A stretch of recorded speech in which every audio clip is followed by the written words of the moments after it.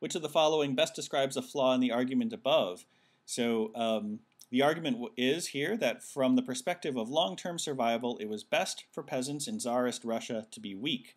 The evidence is that if they were strong, they would have been enlisted into the Tsar's army against their will, and soldiers' lives were not valued, and they had a much shorter lifespan. Okay, so the argument is that if you're weak, you end up being a peasant, and that's bad.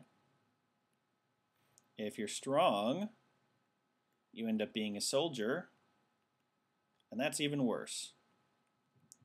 So what's a flaw in this argument? And it's kind of tough to predict what the argument would be. I guess, yeah, it may be something that says that these aren't necessarily true, that not all soldiers had it worse, that not all peasant life was bad. Let's see. So A, it assumes without justification that the only factor helping weak peasants survive longer was the fact that they were not enlisted into the army. Well, it does assume that, but it sounds like there actually is justification. If there were bitter conditions and violent wars and getting shot at, potentially that would make being a peasant something likely to make you live longer. So that's pretty tempting, or not tempting for the right answer. It's in fact a good part of the argument. B, it overlooks the possibility that there were peasants of intermediate strength who enjoyed survival benefits greater than those of either the strong or the weak.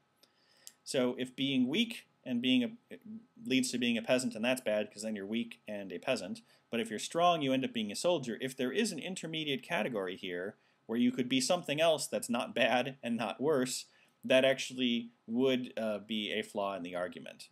Not so much a flaw as something that's missing, but ultimately, well, actually it is a flaw because it does say it was best for the peasants to be weak.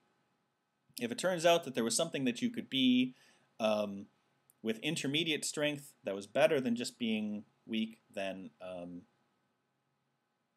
that would be a flaw in the argument and would no longer be best to be weak. So choice B.